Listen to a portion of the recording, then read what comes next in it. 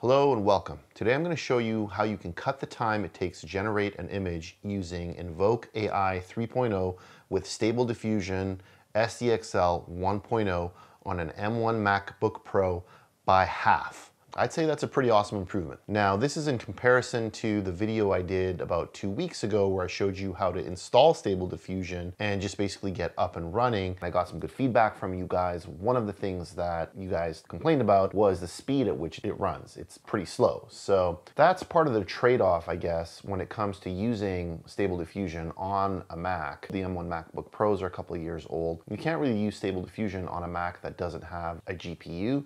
You can, I believe, but you're gonna have to set it to use the CPU, which makes it even slower. It's already slow enough on a Mac with a GPU. Having said that, I think it's still worth using it and having it on a Mac. I use it to generate images all the time, and I'm quite happy with it. It's not gonna be as fast as if you have a subscription to Midjourney or if you use Google Colab to run SDXL or Stable Diffusion SDXL, but it's fast enough. I mean, a year ago, we weren't even able to do this. So keep that in mind, when you're using this and it takes a minute or two to generate a picture. Now, there are some things that you can do to speed things up a little bit. So with Stable Diffusion SDXL, there's two models involved. There's the base model and there's the refiner model.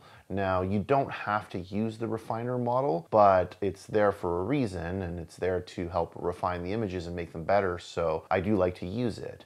Now, what I found was that with InvokeAI, switching between the models, so after it loads the base model and it generates the number of steps to kind of get your image to a certain point, and then hands that off to the refiner model to finish it off, that switch between the base model and the refiner takes a long time. Now, you can speed that up by having the appropriate settings in your InvokeAI.yaml file, so I'm going to show you in this video how you can do that. There's not much you can do to speed up the actual processing time, but the model switching lag can be pretty much eliminated, and that was the major issue that I was having using it on the Mac. I'm okay with it taking a while to actually process the image, to actually create the image.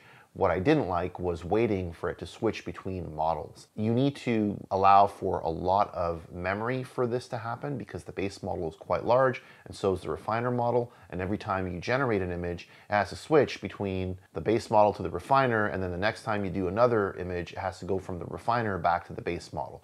That's the part that we can speed up, and that's what I'm going to show you how to do in this video. InvokeAI Web UI up here, and I've got my shell open down here to where I've got InvokeAI installed, and of course I've got my SDXL model version 1.0 and the refiner in here. That's Stable Diffusion SDXL, the latest version, and let's take a look here.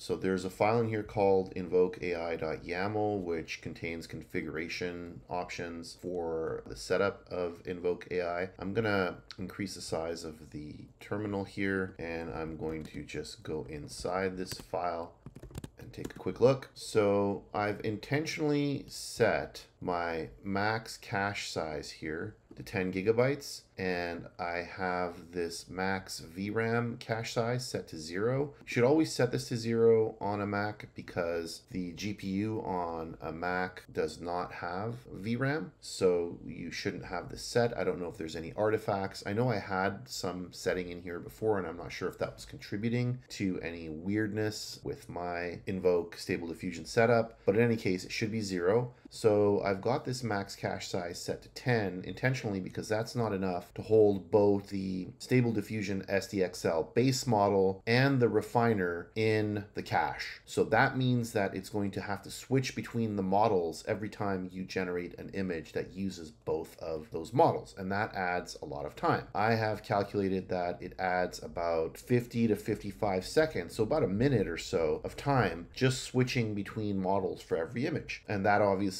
is a lot and increases the amount of time it takes to generate multiple images. So if we can fix that problem, then we're definitely going to speed up Stable Diffusion using InvokeAI. For now, I'm going to leave it at 10 so you can see how it operates when it doesn't have enough cache. So I'm going to exit out of here, and I'm going to just kind of bring this down a bit so we can see the Stable Diffusion window here, the InvokeAI window, and I'm going to start InvokeAI. Okay.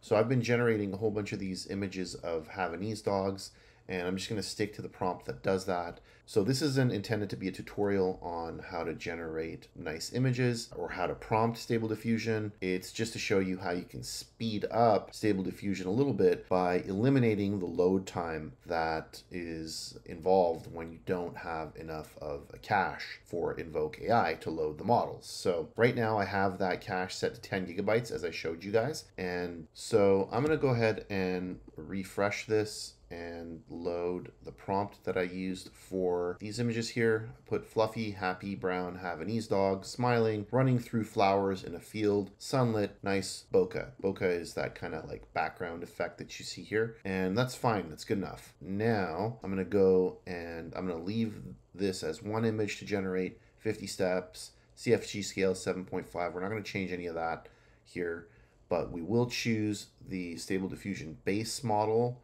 Stable Diffusion XL base model as the model. I'm going to change the scheduler to LMS Caras, and then the VAE, I'm going to choose SDXL 1.0 VAE fix. And then down here, we're going to say use the refiner, and we're going to select the refiner model of XL Refiner 1.0. Leave the steps and the CFG scale the same. Set the scheduler to LMS Caras.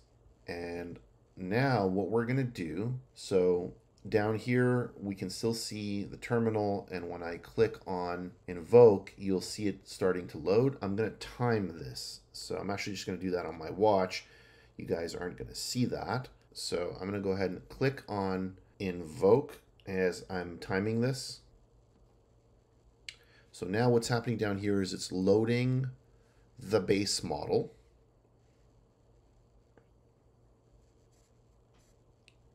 Okay, so it takes some time to load the model. And that's what we're trying to do, is eliminate the amount of time it takes to switch between models. But the first time you run it, it will take some time to load the models. All right, so that took about 30 seconds just to load the model. And now it's going through the steps for the model. So this is the base model going through the steps to generate the image per hour prompt. So as you can see, it took about 26 seconds to generate the steps for the base model, and now it's loading the refiner. Took about 10 seconds or so to load the refiner, and refiner has less steps.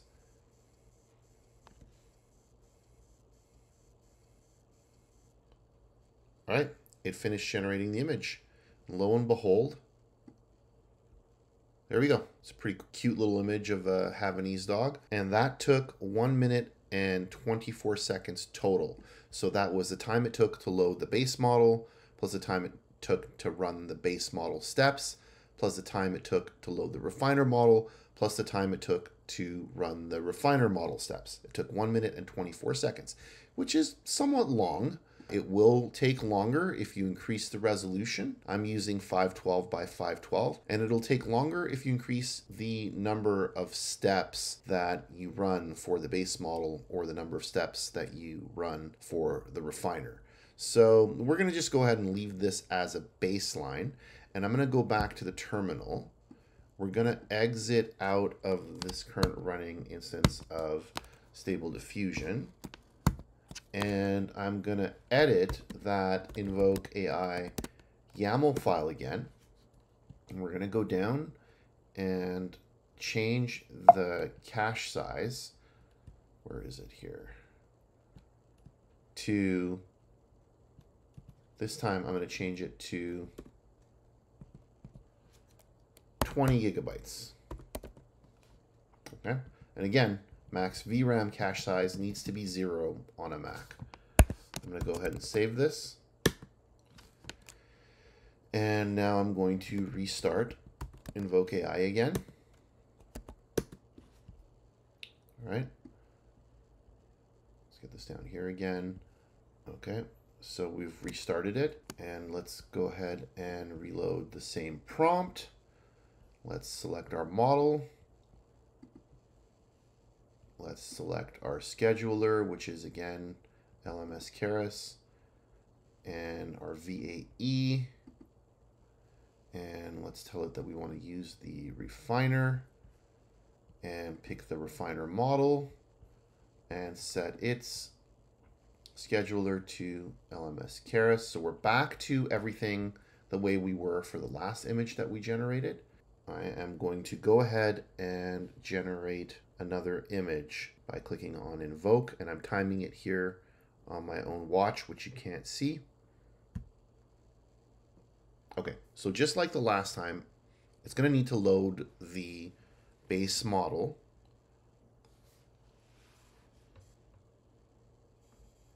It took about 30 seconds to load the base model.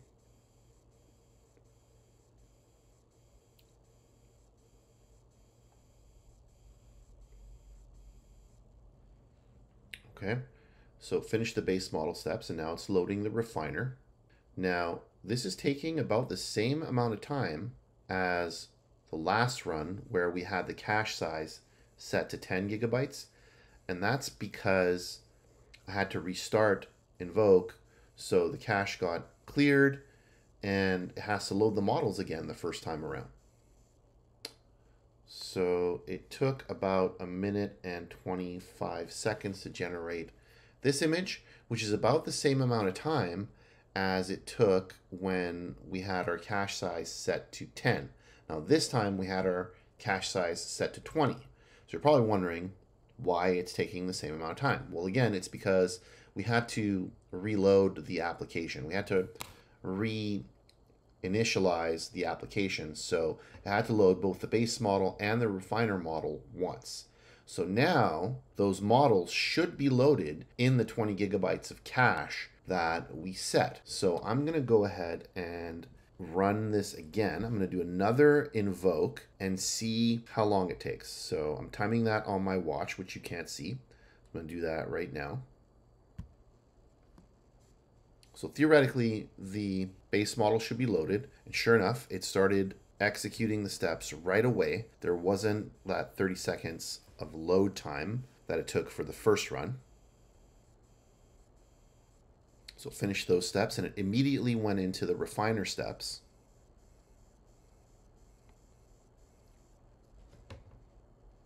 And it finished those steps. And it took a total of exactly 45 seconds per my stopwatch to generate the image. The last image took 1 minute and 25 seconds, and when I had it on 10 gigabytes of cache, it took again about 1 minute and 25 seconds.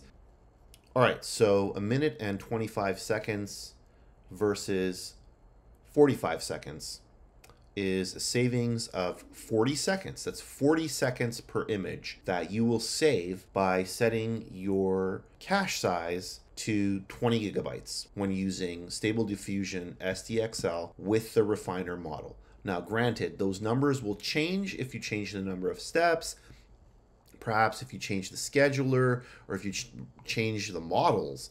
But if you are using Stable Diffusion SDXL with the refiner model, then rest assured you're saving about 40 seconds of model load time when you're using it with InvokeAI for every image that you generate after the first one. So that's pretty good. And that's basically it. All right, so I don't profess to be an expert in all things Stable Diffusion and InvokeAI, but I'm definitely a huge fan and a user. And this setting that I have shared with you is essentially just one way I found to improve the performance. It's significant. For me, it brought the amount of time it takes to generate an image down from about 1 minute and 25, minute and 30 seconds to about 45 seconds. So that's like half the time.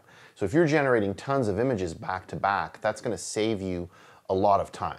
Now, of course, there's probably other ways of improving the performance on an M1 Mac or an Apple Silicon MacBook Pro. I haven't found those yet. This is a pretty solid way to really kind of get rid of that annoying wait time, and I hope you find it useful. Please let me know if you have any questions, any comments in the comment section, and like and subscribe, and I will catch you next time. Thank you.